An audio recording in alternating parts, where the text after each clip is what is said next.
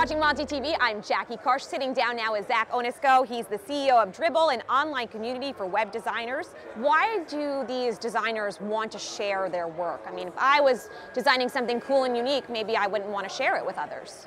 Yeah, it's actually a community, so it turns out like getting feedback on design is something that designers thrive and want to continue to improve their craft. So Dribbble is really that platform for designers to share screenshots of the work and the projects they're working on, get feedback from the community. The other benefit is that there's a lot of hiring managers that come to Dribbble and they see the work the designers are doing and they're like, hey, I want to hire that designer. If I post my design, how much feedback am I going to get? I mean, it's a pretty active community. So we were actually founded in 2009, so coming on our 9th year now. And 28 million people visited Dribbble last year. So it's actually a pretty engaged, thriving community. So if you're going to post some work, get used to getting some feedback and hopefully a lot of likes. And who are these designers? Or, are they Joe Schmo sitting in his basement, or are these really prominent guys? We have the full gamut. We have a lot of rock star designers, folks who work at Airbnb and Facebook and Google and Apple, and we have folks that are independent freelancers who are hired guns, but typically the community is higher quality, so intermediate to professional level designers. Is the freelance life really the one that you're promoting? Yeah, so today we have probably the world's largest job board for designers. It's highly engaged and we get a lot of activity.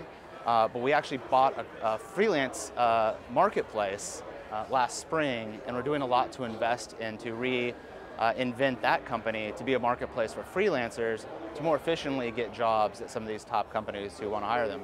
Do most web designers want to freelance? We did a poll about 6 months ago. 70% of Dribblers said they freelanced in the last 6 months. So we have a pretty massive population of freelancers on our platform. Now, you yourself said that you do not have a headquarters. You guys all work from home. Is that the case? Yeah. How does that work out? Well, it's kind of the future of work. It's funny that a lot of us work on the internet, yet we commute multiple hours every day to go sit in an office where coworkers are distracting us, and we're very much into a culture where we can work wherever we want. We have an employee who actually travels in her van and works out of coffee shops in different cities, all over North America.